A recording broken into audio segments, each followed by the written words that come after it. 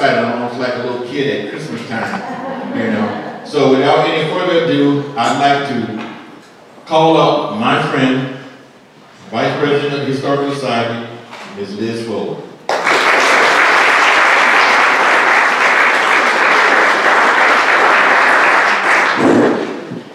So by show of hands, how many of you have heard of the Wilmington Rebellion of 1898? Oh, wow. Sometimes it's called the Wilmington Massacre, the Wilmington Coup, and the Wilmington Race Riot. So for those of you who haven't heard about it, don't feel bad because very few people have. I'll show you in general, very few people have. And I hadn't heard about it until a couple years ago when I was doing some research for the Historical Society. If you haven't heard about it, then I recommend you. I know that you learn about it by reading a book or reading a newspaper article or perhaps even visiting this monument up in Wilmington. One thing I do know is that you didn't learn about it in school because it's not taught. Now, it was in the textbook for a while ago, maybe 70 years ago. There was a little brief mention of it, but it was not the same story that I'm going to be telling you today. Because there's a different version of the events of what happened, and that was taught for many years, and the truth was buried, and instead a lie was told. So a lot of what I'll be talking about today, before I get to the part that Donnie thinks is Christmas Eve, up until then, a lot of what I'll be telling you about will be disturbing, to say the least. But I agree with this statement from Colorado State Representative Leslie Herod, and she said, if we're not honest about our history, if we don't face our past, we'll never be able to move forward as a nation and a country. And I think that's true as a state, as a county, as a city, and as a community. And events like today, this Black History Symposium, which is in its 8th year, is just one of the ways that we're working together in this community to move forward. And I commend Donnie and everybody that's involved in putting it together for doing that.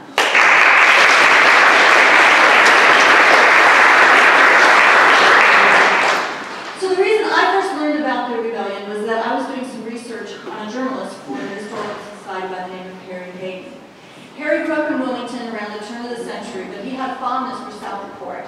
He and his mother used to travel on the riverboat down the river to visit Southport, and she had been an historian before she married his father.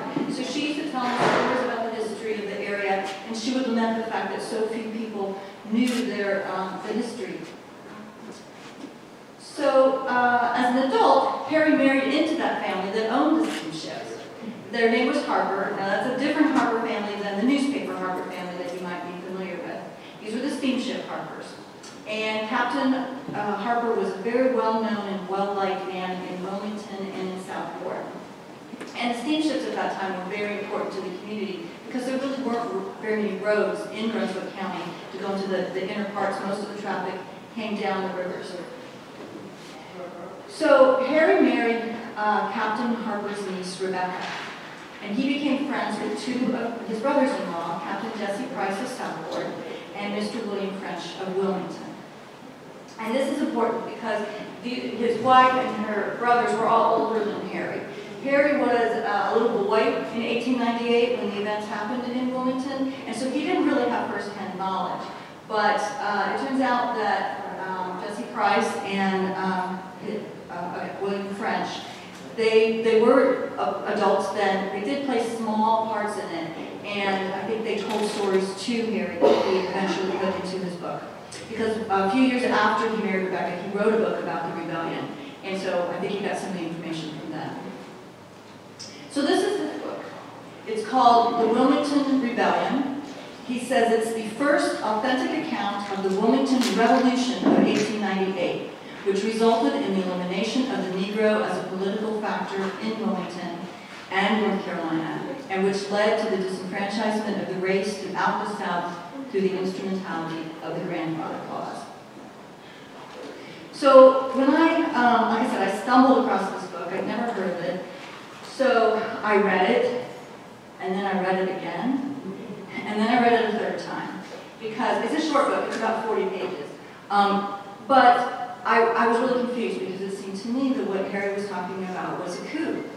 And that's not something that I associate with the United States of America.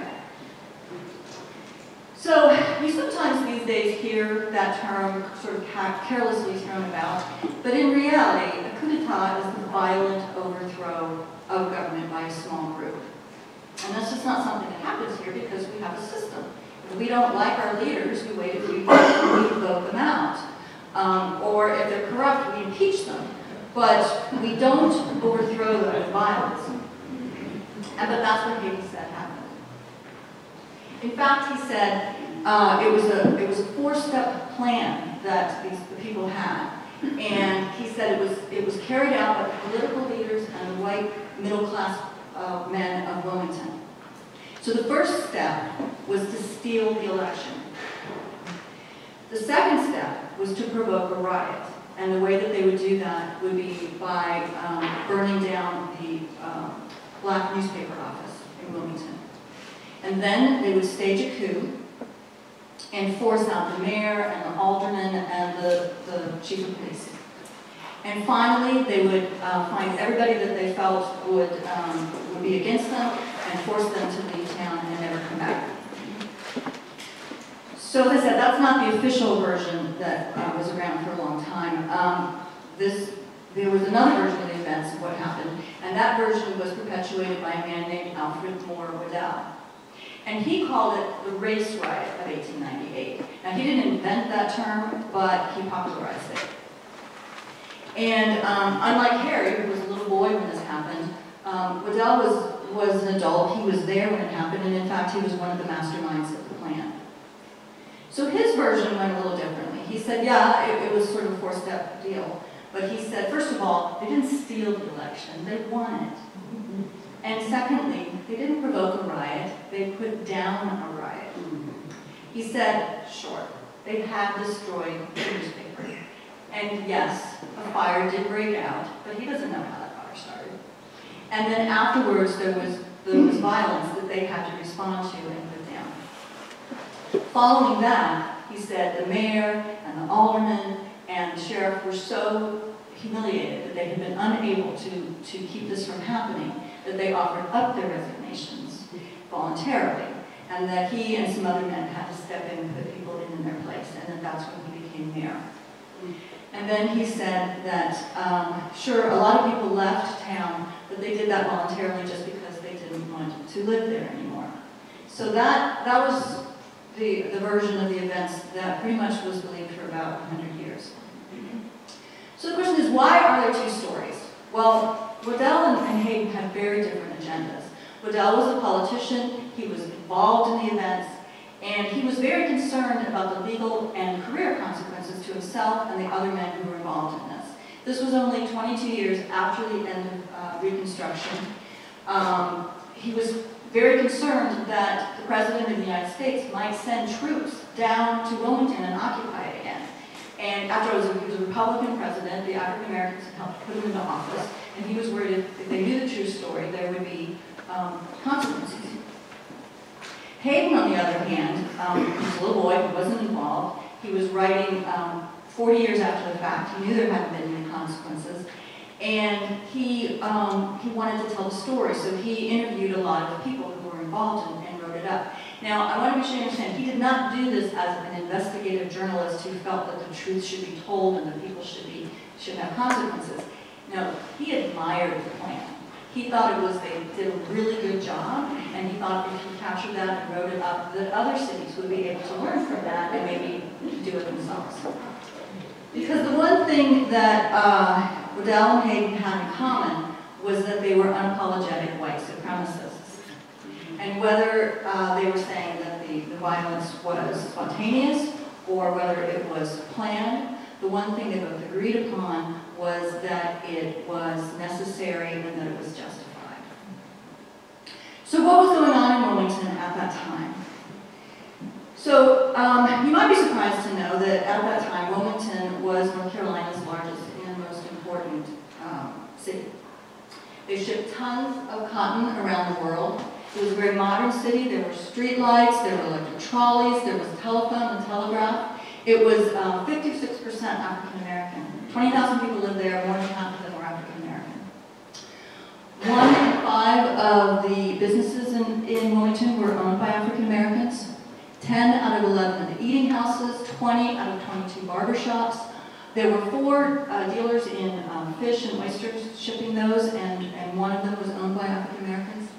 There was this People's Perpetual Building and Loan was owned by African Americans and helped them to build houses and commercial establishments. The most sought-after craftsmen in Wilmington were African American, and you heard Marion just stepped out. You heard her talking earlier about her great-grandfather, Caesar Evans, who had skills, and he took those with him after he was free. And it was the same thing. They were the tailors, the blacksmiths, the shoemakers, the stonemasons, the plasters, the plumbers, the wheelwrights, the brick masons, the carpenters. They had those skills when they were enslaved, and they took them with them, and they taught them to their descendants. And when you go to Wilmington and you see Thalian Hall and you see Bellevue Mansion, they were built by African Americans.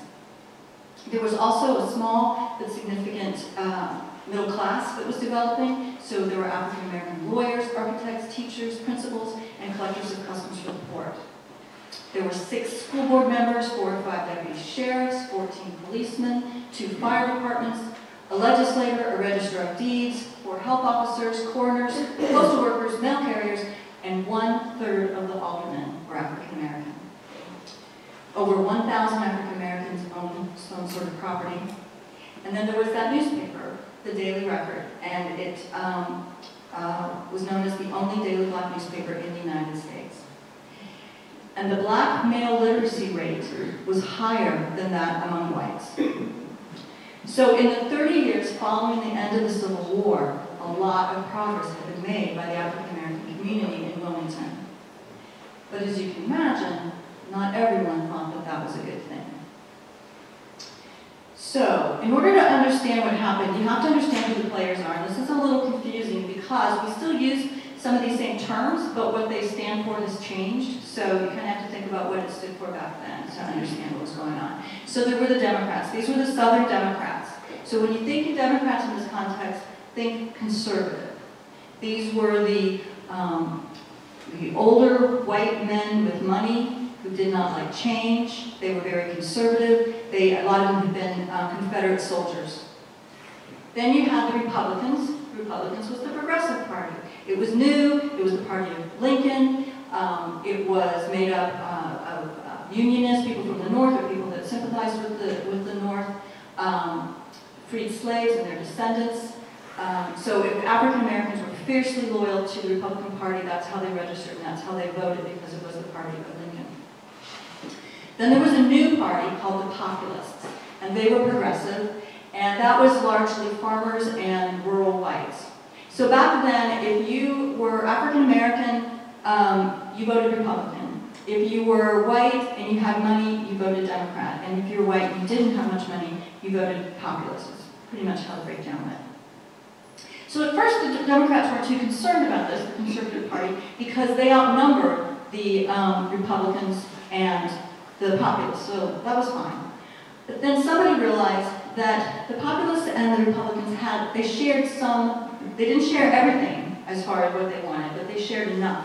They wanted more jobs, they wanted lower taxes, they wanted lower interest rates, they wanted public schools, and so they thought, you know what, if we work together, if we fuse together, we can maybe outnumber the Democrats.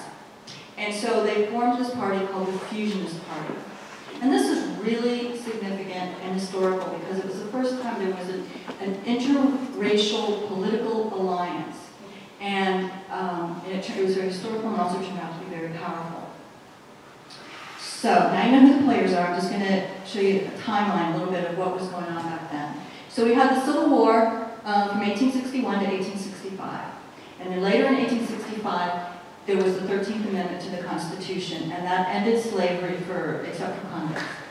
Then we had the 14th Amendment that gave citizenship to everyone who was born in the U.S. And then a couple of years later, we had the 15th Amendment that gave the right to vote for all male citizens regardless of color.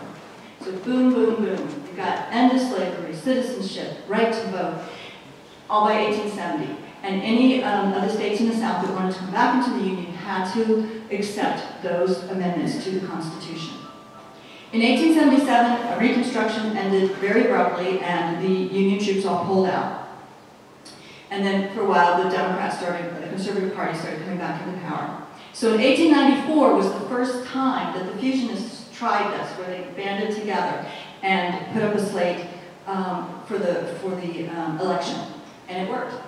So in that election, they sent a populist Republicans won all the elections, including sending a populist to the U.S. Senate.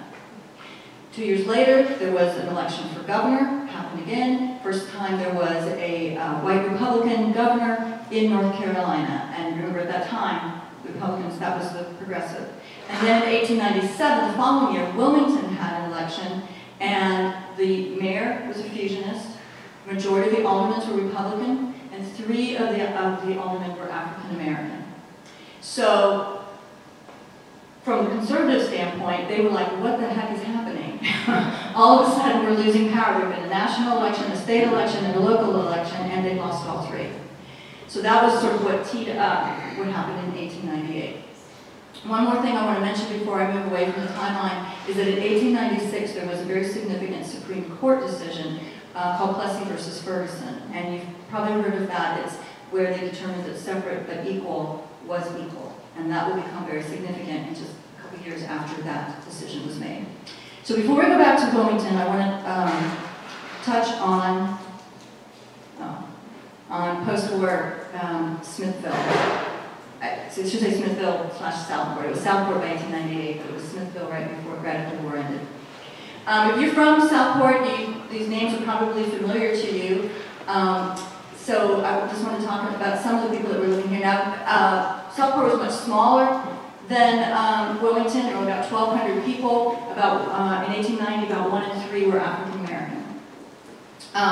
Melissa Jackson, she was a farmer, she was a midwife, she was a businesswoman, she was a philanthropist, and she owned over 900 acres of land around Jabbertown Road.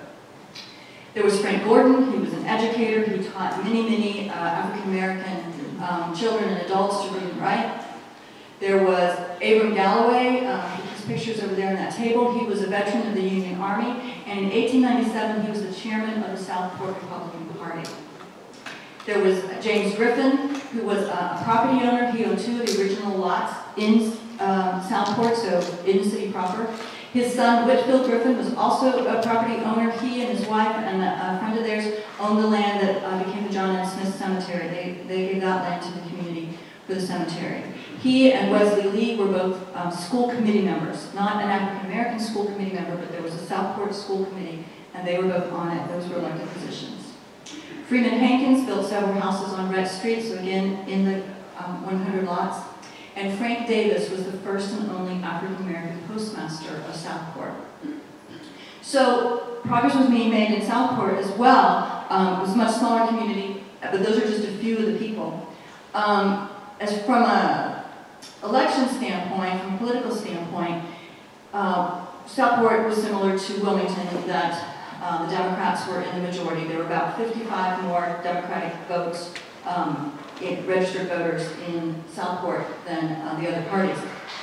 But there was one election in 1887 that was kind of interesting. And what happened was the whites had 2 slates of candidates running. And so they were voting all day, and they were splitting their vote between those 2 slates.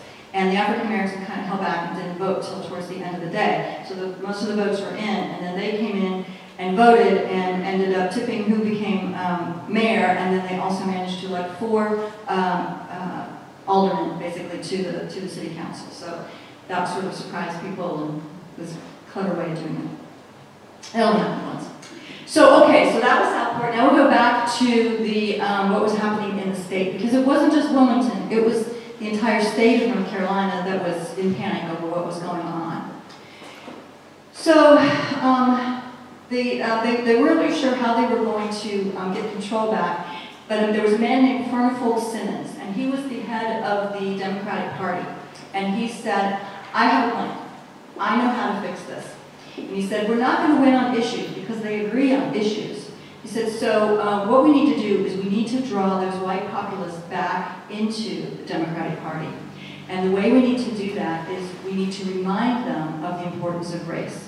So he said, we're not going to run a campaign based on issues, we're going to run it based on white supremacy. And he said, I can do this, but I need men who can speak, who can write, and who can ride. So by speaking, he meant, back then there was no internet, there was no Facebook, there was no television, there was no radio. The way that people communicated is that we give speeches, and then they would a lot of times get written up in the newspaper, and people would spread the word that way. So Alfred Waddell, who we talked about earlier, was one of the speakers, and he would give very fiery speeches. He was known for that.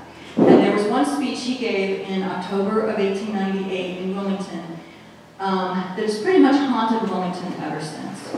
He said he would end Negro domination if he needed to choke the current of the Cape Fear with carcasses. It was very, very fiery rhetoric. Fernald Simmons said he needed men who could write.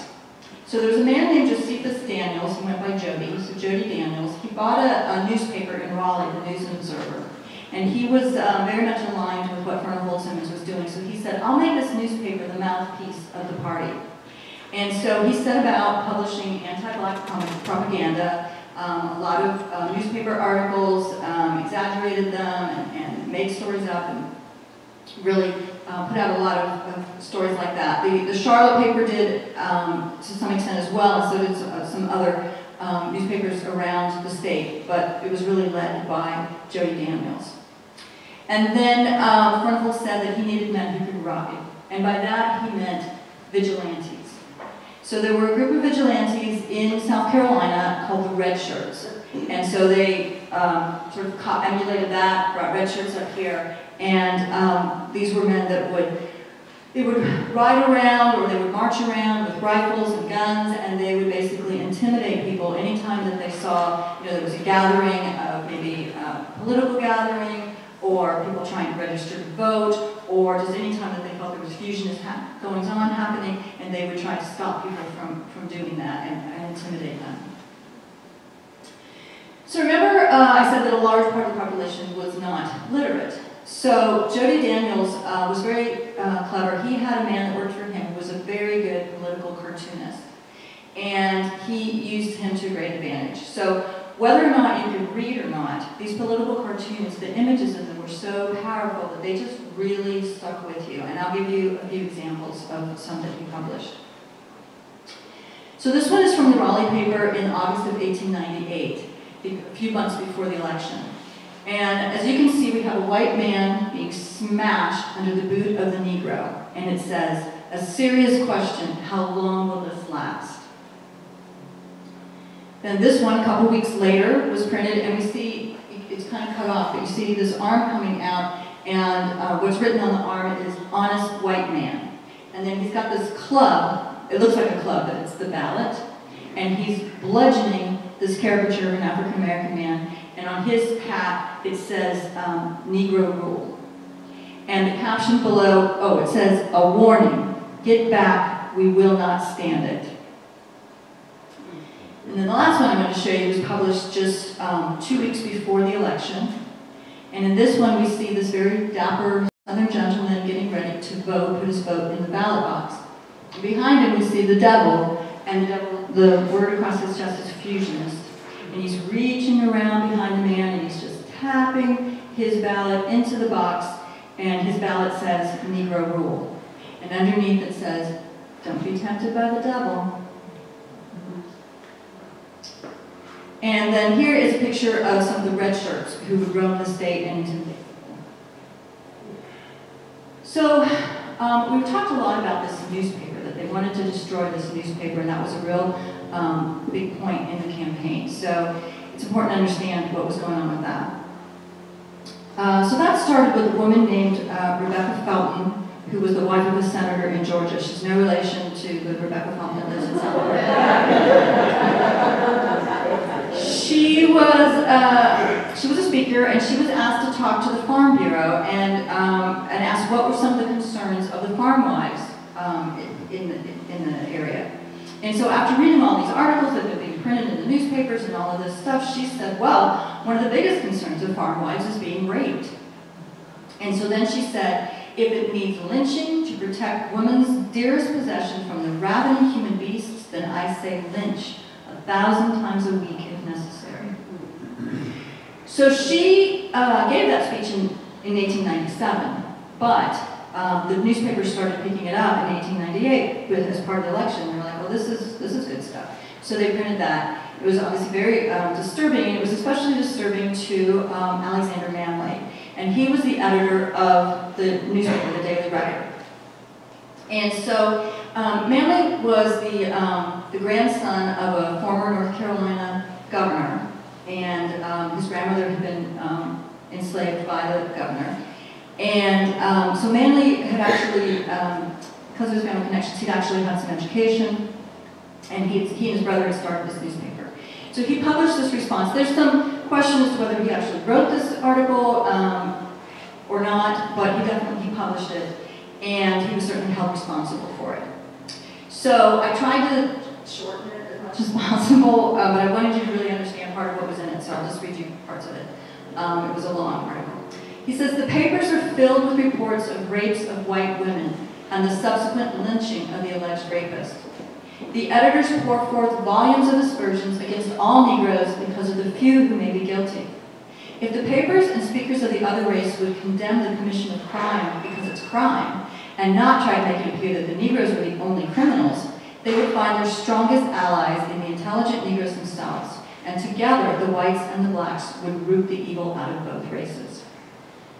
And then he ended it with, tell your men that it is no worse for a black man to be intimate with a white woman than for a white man to be intimate with a colored woman.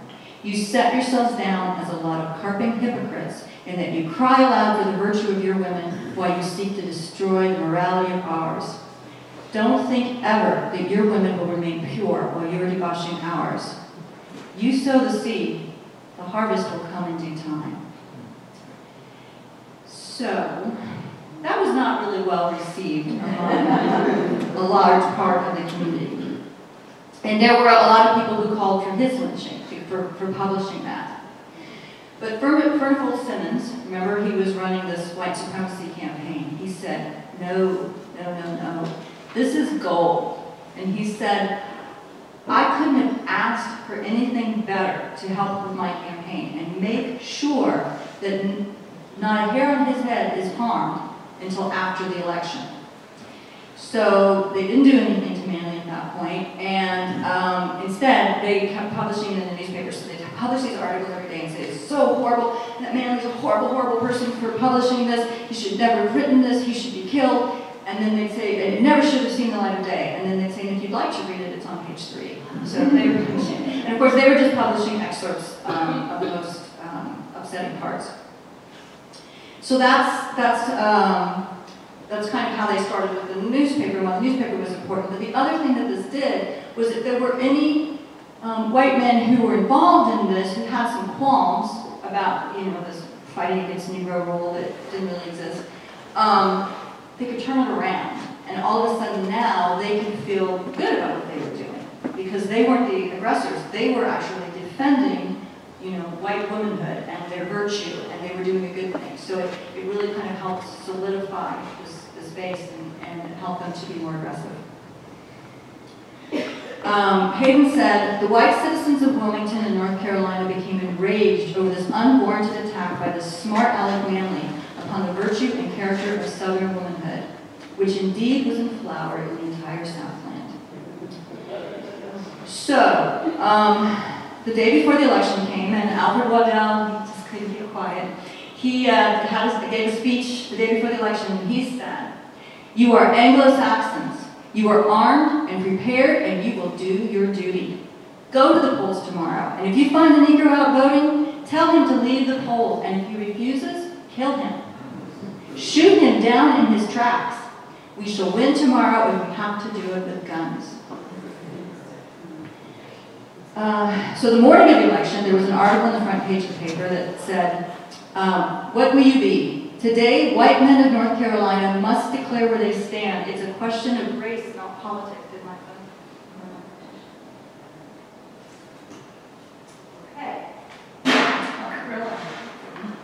So this is part of the article that went with the paper, and the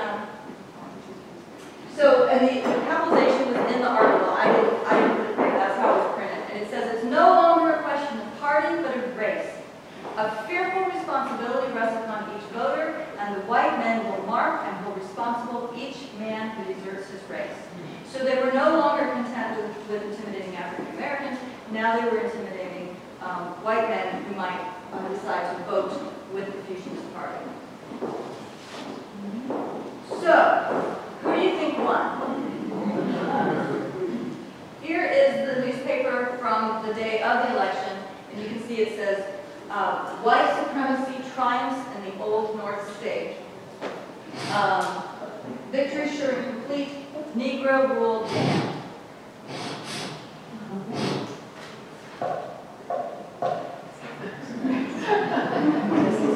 Something's happening.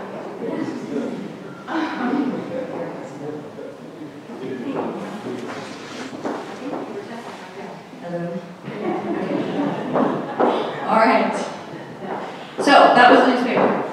And Hayden said, of course there were some irregularities in the statewide election in this city and elsewhere in the state.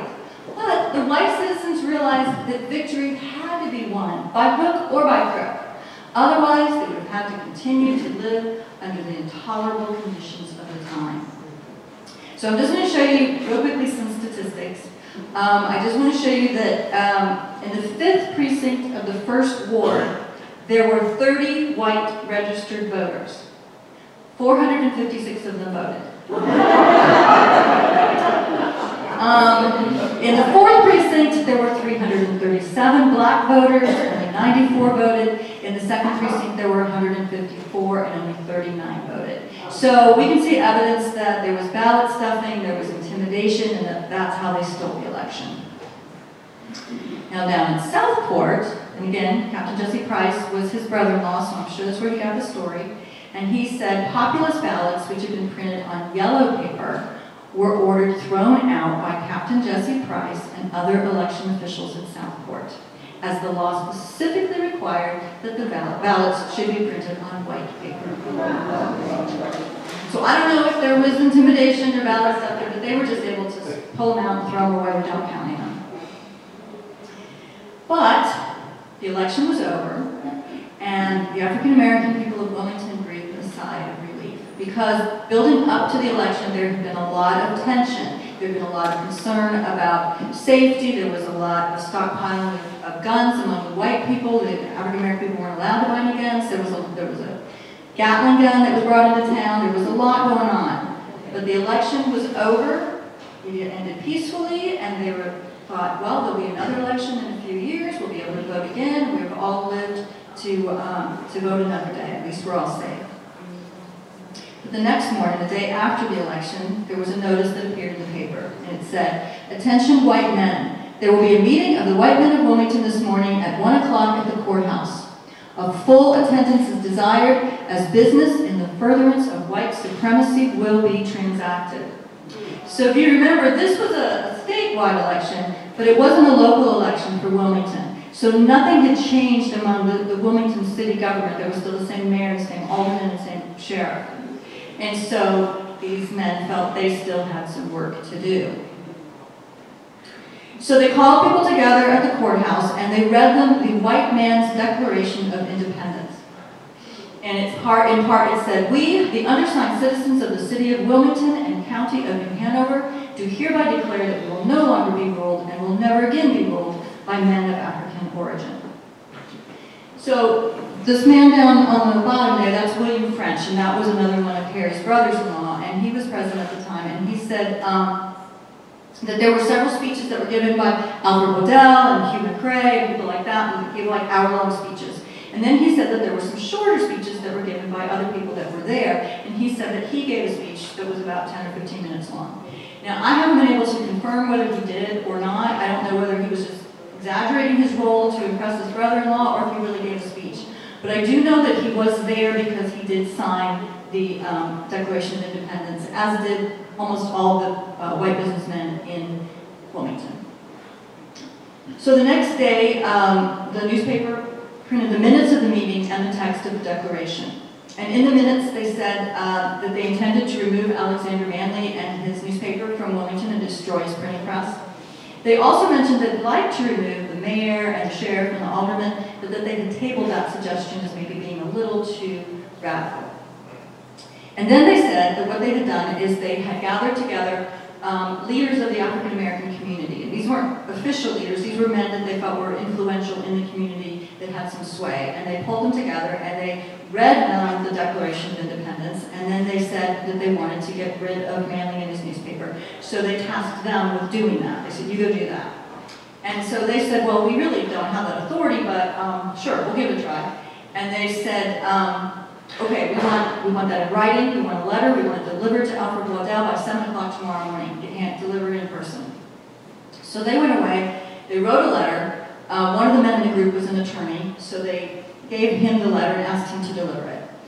And for whatever reason, whether he didn't understand the directions, whether he was intimidated to go meet with Waddell personally, whether he knew his name was on a list of people that they didn't like, but for whatever reason, he didn't hand deliver it. He put it in a mailbox.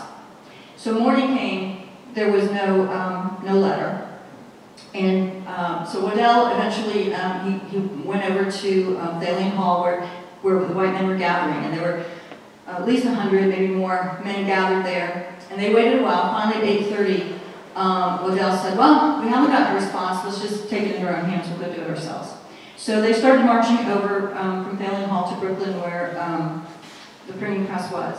And so they marched over there, and as they were marching, more men joined. The estimates maybe up to 1,000 men descended upon this part of Wilmington.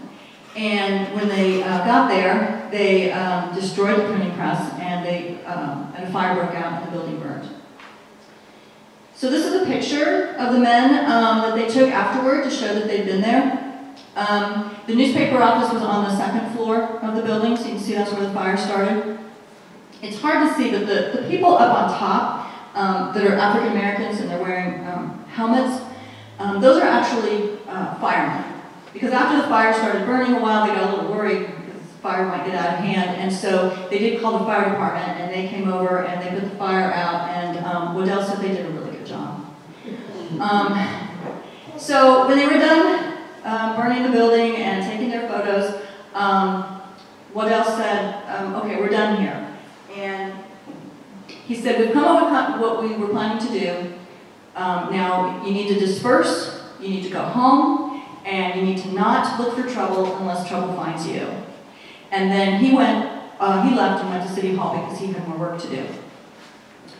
So the men started marching home. They were kind of pumped up, as you can imagine. At the same time, there were African American men across town who had been working.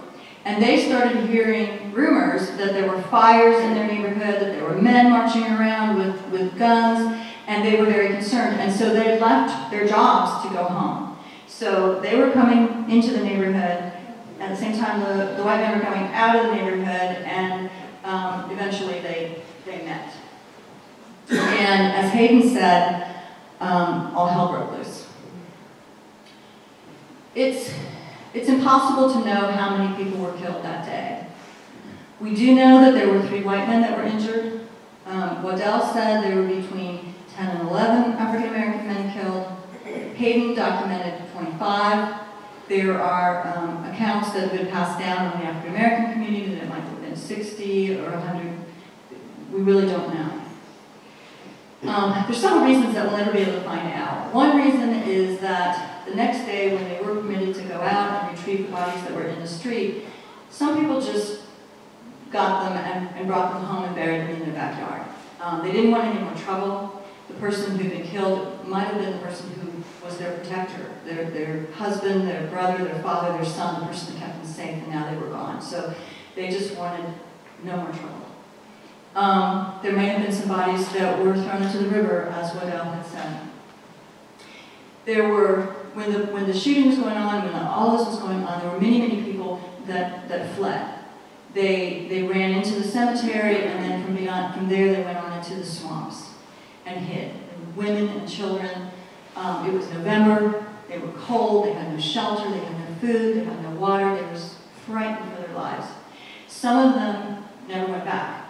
They made their way on up into Virginia or down into Brunswick County. They never went back to Wilmington. Some of them did go back to Wilmington, but over the next few weeks and months, an estimated 2,000 people left Wilmington. So there was no way when it was done to just kind of look around and say, well, who's missing? That must be who was killed, because people were missing for a variety of reasons.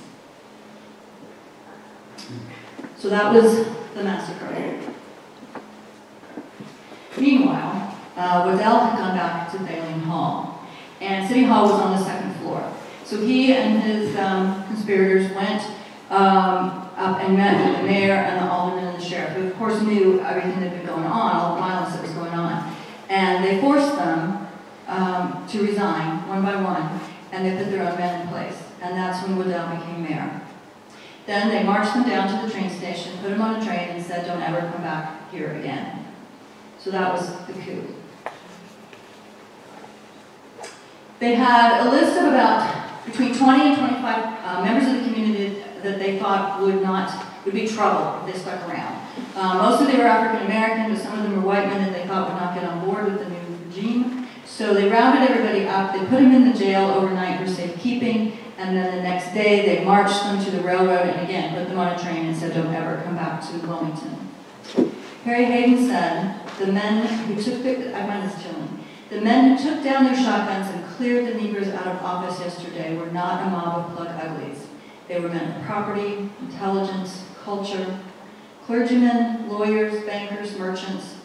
They are not a mob. They are revolutionists asserting a sacred privilege and a right. So the newspapers agreed with Harry. The next day, the Wilmington Morning Star said, bloody conflict with Negroes, blacks provoke trouble, white men forced to take up arms for the preservation of law and order. The Raleigh paper said a day of blood at Wilmington. Negroes precipitate conflict by firing on the whites. 11 Negroes killed. 2 weeks after this happened, Waddell published a story in Collier's Weekly, the story of the Wilmington, North Carolina race riots, and that became the official version of the events. And this is the illustration that accompanied that article, so you can get an idea of the tone of what he was saying happened. So, we have two conflicting versions. And when we have Waddell's version, it was spontaneous violence that they had to put down, and that was the official one. And then we have Hayden's unofficial version, based on interviews he did about 30 years after it happened, with people who were involved. And it's important to know which is true. It's very important to know whether the violence was spontaneous or planned for months. But regardless, in both of these accounts, they're still only telling part of the story. They're entirely missing the African American experience. Where's the story from the perspective of the people who were living and working in Wilmington, who lost their husbands, who lost their fathers, their sons, their homes, their jobs, their community, and their sense of safety? Well, in the year 2000, North Carolina said, you know, we really do need to know what happened in Wilmington in 1898. So they put together a committee, and that committee spent about 6 years investigating it. And they put together a 500-page report. And they tried to look at it from all perspectives, as much as they could, from what evidence they could find, including using Hayden's book and the interviews that he had done. And their conclusion was that Wilmington's 1890 racial violence was not accidental. It began a successful, statewide, democratic campaign to regain control of state government, disenfranchise African Americans, and create a system of legal segregation which persisted into the second half of the 20th century. So those findings are really important because you could look at this and think, well, 1898, that's a long time ago, why do we care? But the ramifications continued on until well into our lifetime. It wasn't until 1964 that the Civil Rights Act was passed. And we know that didn't wave some magic wand that ended all of the bigotry and discrimination and violence. Some of the outcomes of the report were that the newspapers that were involved issued an apology for their role in inciting violence. The Democratic Party issued an apology. Of course, the Democrats and the Republicans have shifted some of what they stand for in the last 100 years, and I would be remiss, especially in an election year, to leave you with the impression that white supremacy is still a plank in the Democrat Party. The Democrats were the driving force behind the Civil Rights Act and the Voting Rights Act. I also want to be sure that I don't give you the impression that Wilmington and North Carolina is the only place that things like this happened. There have been riots in this country with whites attacking blacks communities since the 1830s. There were riots in Ohio, Florida, Louisiana, Oklahoma, and others. And just like in North Carolina, they were not taught in schools. The significant difference with Wilmington, though, versus all those other riots, is that it really was not spontaneous. It really was planned by the leaders of the city who had money and power. So, once the Conservative Party was back in power, they began to change the laws. And remember I told you that Plessy versus Ferguson had been decided by the Supreme Court, ruling 2 years before, and that was separate but equal. So, that enabled the government of North Carolina to start passing laws of segregation. So you may have heard of them called Jim Crow laws. And they were a combination of laws and codes and customs. Now the reason that they did this, one of the most compelling reasons that they did this, if you remember the Fusionist Party, the collaboration between African Americans and whites that was very powerful and had thrown the Conservative Party out of office. So they never wanted to lose power again. And one way to avoid doing that was to ensure that people didn't socialize again, that they didn't work together, that they didn't socialize together, that they didn't worship together, that they didn't shop together, that they didn't play together. And they promoted a contentious relationship. And so through those Jim Crow laws, they really ensured that people worked and played in different spheres so that they wouldn't be tempted to collaborate. So in Southport, that meant that the voting became all Democrat. All whites were in a position of authority. Churches, cemeteries, schools, restaurants, restrooms, they were all separate. The Museo Theater was segregated with white people down below, black people above.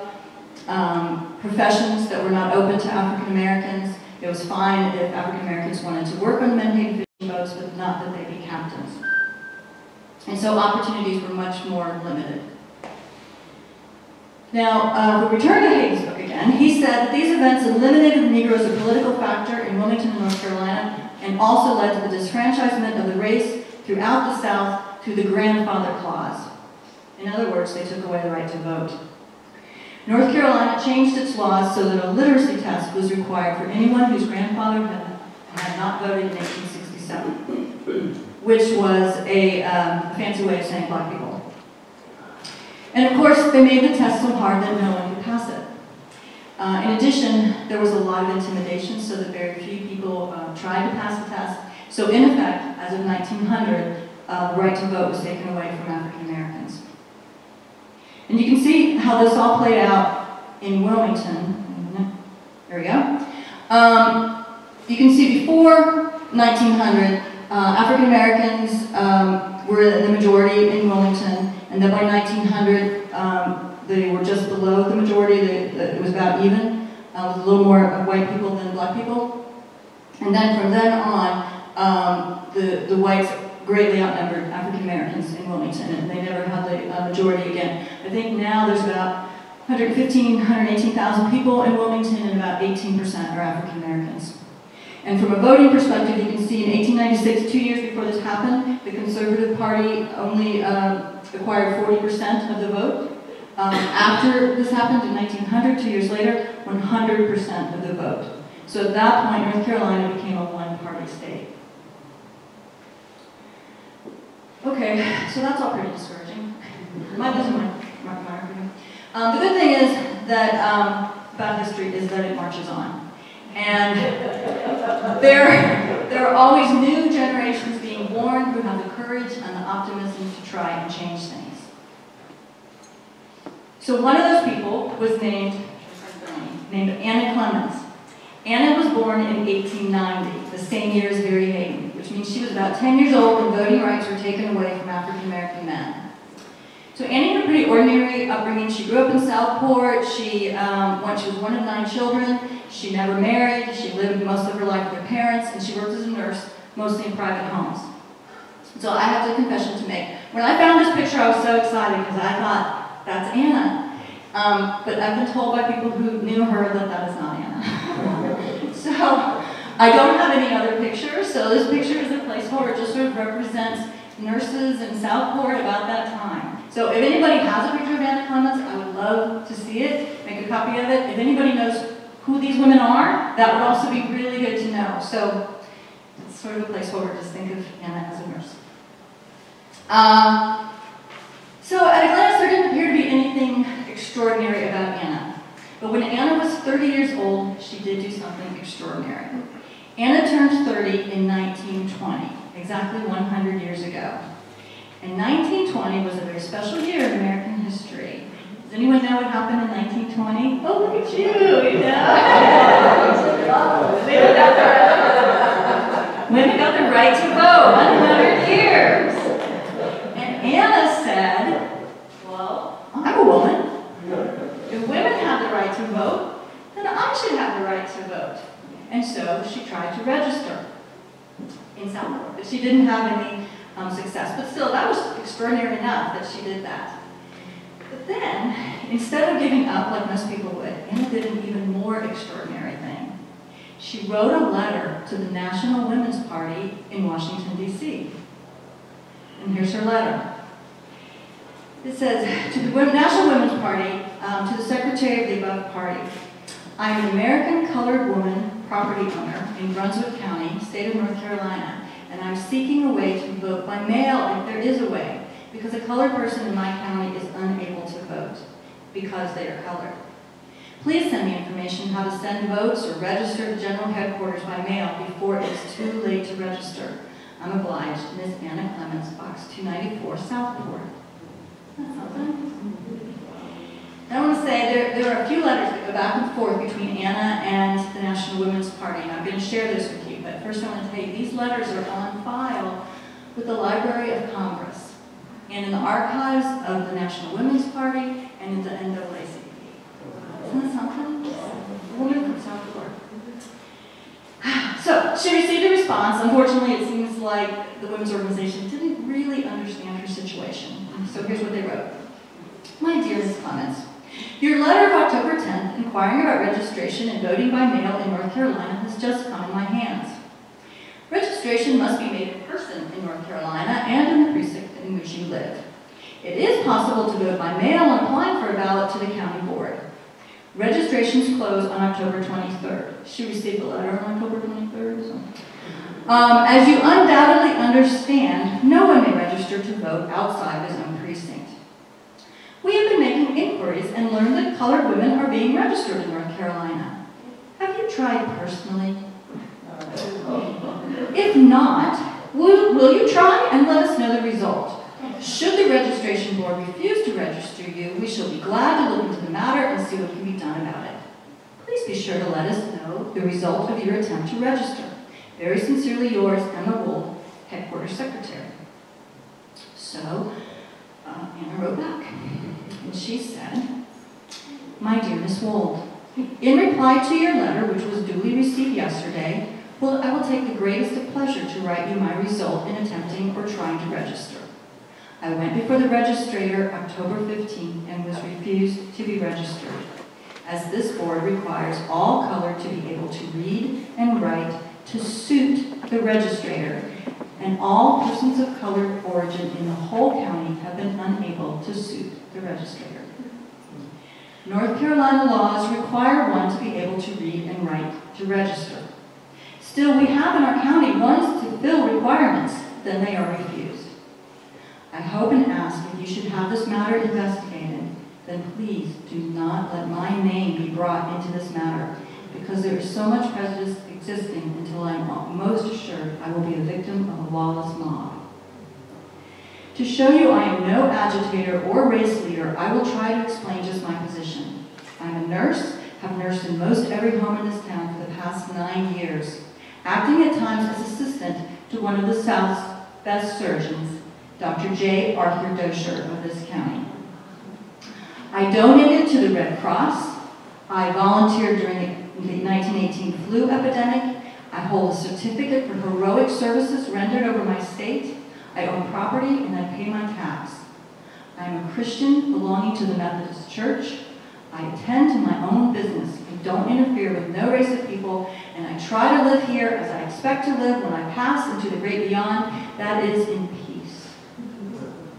I have 7 brothers, law-abiding, supposed to be citizens, denied the same as myself.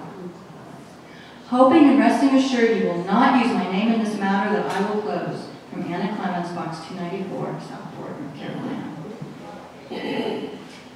So they responded to that.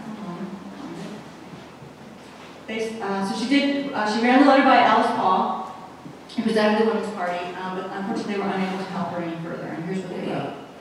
My dear Mrs. Clemens, I have called Ms. Paul's attention to your letter of October 24th describing the registration conditions for colored women in your neighborhood.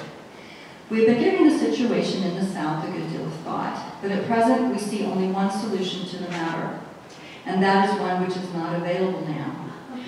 We feel that we must press through Congress an enabling act, which will place federal authority over the registration and election officials in all the states, and so make interference with or prevention of the proper execution of the election laws a federal offense. We had hoped to get this enabling act through Congress before its adjournment last spring, but did not get further than the introduction of the measure. We expect to be able to work for the passage of this act at the coming session of Congress. Very sincerely yours, Emma Wold.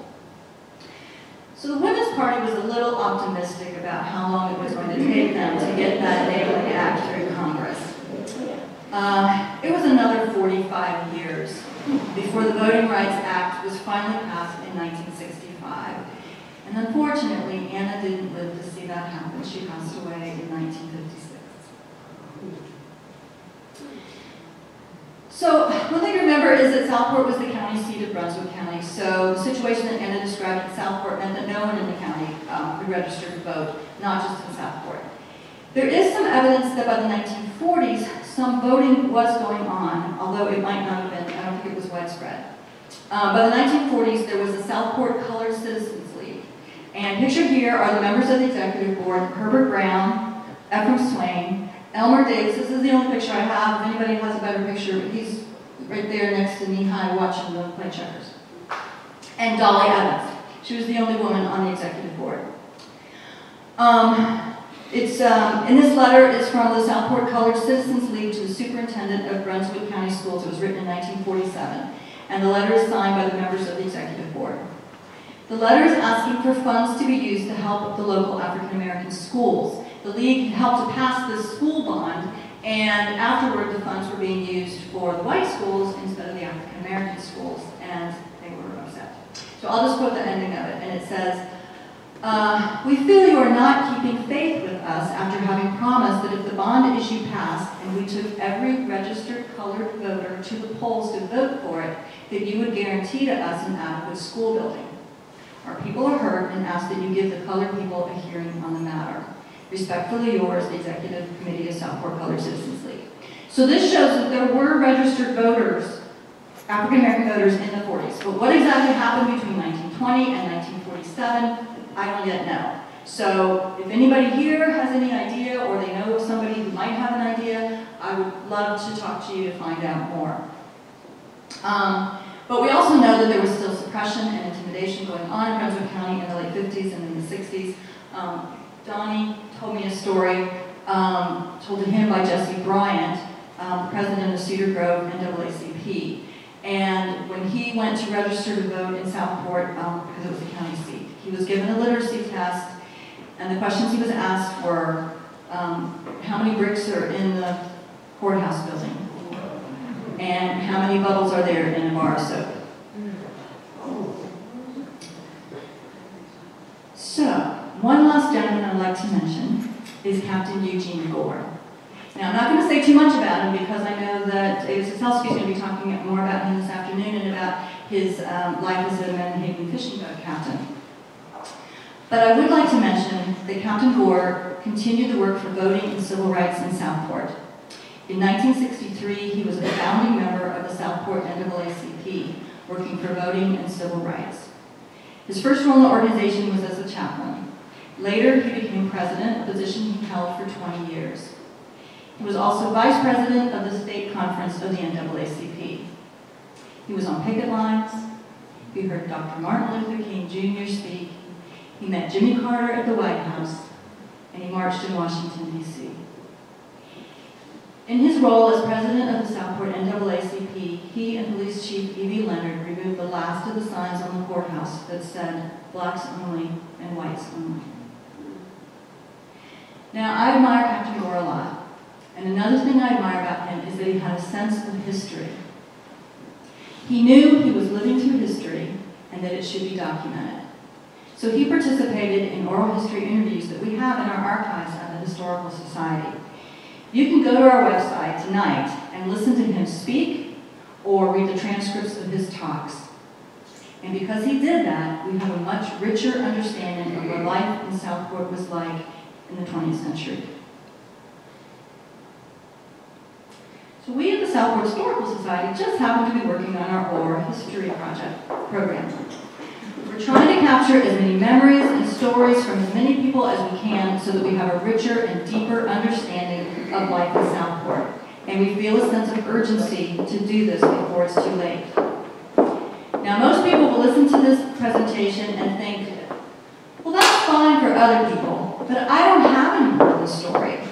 I don't have anything big to say. I didn't live through any important historical events, and then they won't do anything. But I know you do have a story. You do have memories. And if you don't share your experiences, someone else will write the story for you. Or just as bad, they will forget that anything happened. You may just have a few memories of what it was like to grow up in Southport, or how it was to get your first job, or how it was to raise your children here. And, or you may have stories that have been passed down from your parents and your grandparents. Not everything has to be big and dramatic and political. There are a lot of everyday happy stories, and those are valuable too. Or maybe you have some family pictures that you haven't looked at in a while.